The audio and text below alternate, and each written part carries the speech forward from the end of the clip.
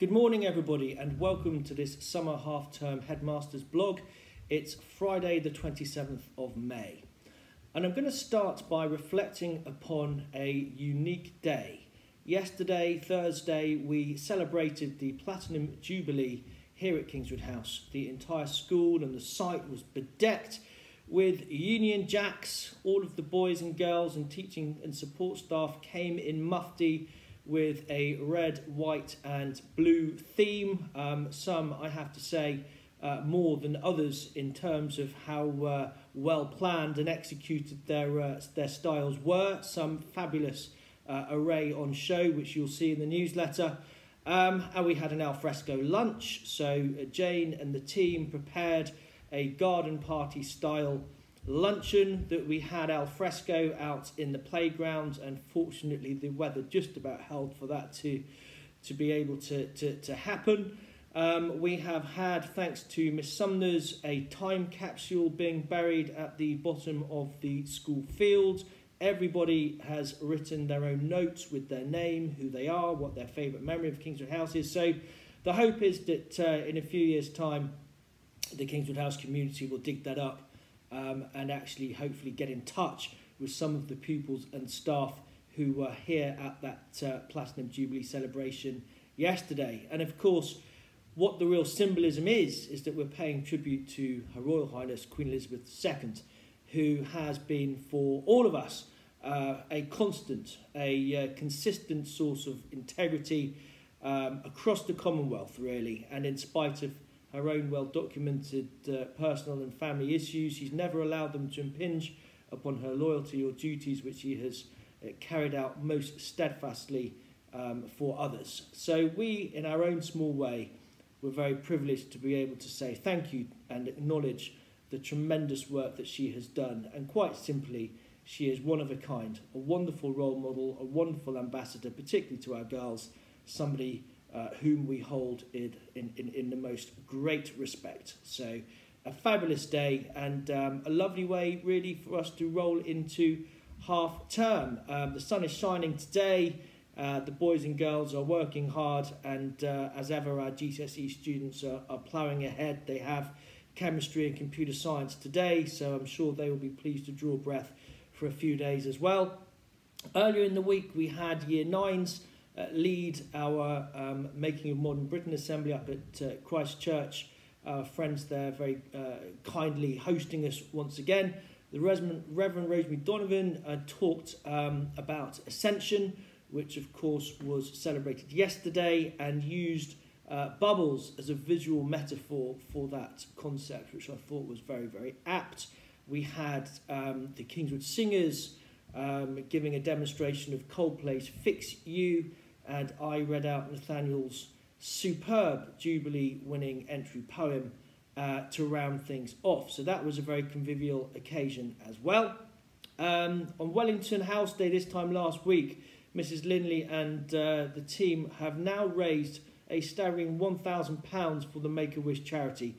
And I think it just goes to show that all of the learning that the boys and girls undertake here at Kingswood House doesn't always take place in the classroom. We pay an enormous amount of time and effort into what one can achieve by empathy, with values, with entrepreneurial skills, and in their own way, that Wellington House Day was a very good example of all of that. And I'm delighted that we have managed to raise such a superb sum of money through a house day for a very worthwhile cause. After half term, we return to an action-packed few weeks in the lead up to the end of the academic year. There are all sorts of ways that you as parents can get involved in school events, some of which are compulsory, some of which are not. We hope to see you at many of them, so please be organised, make sure that you look ahead at the dates, and there really is no excuse for being able to make the most of what has been the culmination of a wonderful year to date, and hopefully we can all come together as a school community and see it out in style. In the meantime, here are this week's Menses in Dispatches. Lots of very deserving candidates. Firstly to Abdurrahman for his improvement in reading this week from Mr. Clerk. Zain Jawed, endeavour in maths, and also for an excellent piece of work on Noah's Ark. Gregory Chung has been kind and helpful. Teddy Clifford Evans has had a great term and put a lot of effort into his work. Fraser Schmidt, always enthusiastic, even when he finds a topic tricky. Torin, well done for being very kind to a boy who had no partner in a class activity and he stepped in. Well done to all of 6L for their good behaviour in the art workshop.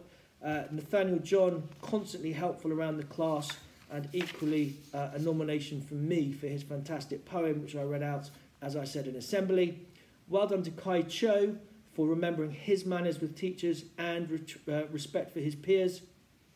Well done to our tennis squad, the under-11s, Peter Summers, Aaron Arachandran, Lucas Christie and Jensen Webble for their endeavour in a tough match against Belmont. Well done to all of 7BA for their work in PSHE, especially Harry Hewitt, who said, I quote, "Things you buy cannot fulfil the joy of friendships and relationships." Amazing insight there from Harry. Thank you, Mr. Barrett, for that wonderful nomination. Well done again to Harry. Good week for you, young man. You've been nominated as well for mathematics.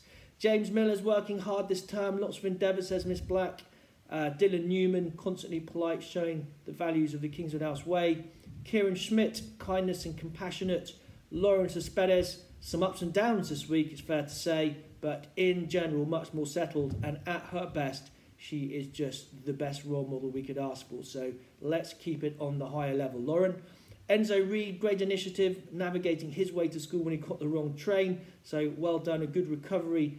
Thank you, Miss Foster. I really like that nomination. Will Harverton, working hard in all areas of school. And Yusuf Masood, excellent drum work from Mrs. Orley. In 8L, Avanish, Ayan and Theo have been working hard in their French grammar. Ethan Carroll and Zach Howes are working extremely well on their text Frankenstein with Mrs. Bray. Theo, Avanish and Arlo working hard in science. Max Lopez, Johnny Barnes volunteering to practice their IPQ presentations in front of the whole class. Well done to all of Year 8 for doing that. I know Mr. Brooks really enjoyed it. 8T, well done for another good French lesson from Madame Taylor, even lasting on a Friday after House Day last week. And well done to the under-13 tennis squad, Charles Wren, Ethan Carroll, Sam Carroll and Enzo Reed for a great effort in their match against Belmont. Into the seniors, all of 9B have impressed Mrs. Bray. She's had good reports from other staff about their enthusiasm, behaviour and their values on the trip. Owen Courtney has had a very understated, for all the right reasons, half-term, especially in science. Alex Hill, Nathan Ashwell, Ted Bunny-Rames and Henry Sweetman, lots of endeavour shown last week from Mr. Hendry, and Nathan Ashwell again, Charlie Leonard, very helpful and considerate, says Mr. March. And Mr. Mitchell has said, in respect of the trip last week, well done to all of the Year 9 pupils who were great ambassadors for the school. Very impressed by the respect shown to all of our guides, the integrity shown whilst discussing a difficult topic like slavery, and the endeavour shown by all on the hike to Kinder Scout. Into 10H, well done to all of the form for Mrs. Hornstetter for being in the top 10 for house points this term. It's rare for seniors to achieve that, so that is very good indeed. 10W, a mention for your interesting and dynamic discussion in PSHE about social media from Mrs. Weston. Ted Hartley, a very good response to an art prep last week from Mrs. Wraith. Tirrett and Barnaby Hill stepping up and speaking as ambassadors in the D.V. Assembly last week. Barnaby again. Will Hamilton and Enon, well done for thinking about a practical note on forces for Miss Black in science. So, as you can tell, it's been a week of busyness, a week of industry, and indeed a week with plentiful successes both on an individual and a collective level. As we move into this half term, it's really important that the boys and girls get lots of sleep, that they're energised, they get outside, get some fresh air, try and keep to a good healthy diet. The next few weeks in the lead-in to the end of term will be jam-packed, not just with learning, but with things and opportunities for them to get involved in and beyond the classroom, and we want them to be at their optimum. So please make sure that they have a good rest, come back with batteries fully recharged, and likewise the same message will be going out to all of my wonderful teaching and support staff as well. I'm very pleased that we are working towards paperless reports this term.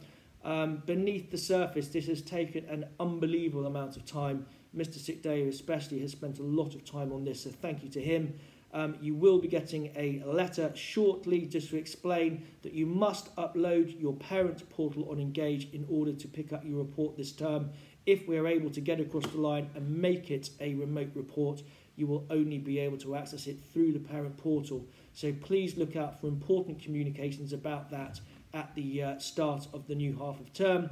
And finally, again, Year 7 upwards, if you would like to attend the sixth form open event, which is coming up shortly after half term, there will be lots of representatives from senior schools. Again, a great opportunity just to come in and talk very informally about future plans for sixth form and beyond. In the meantime, I wish you all a wonderful half term.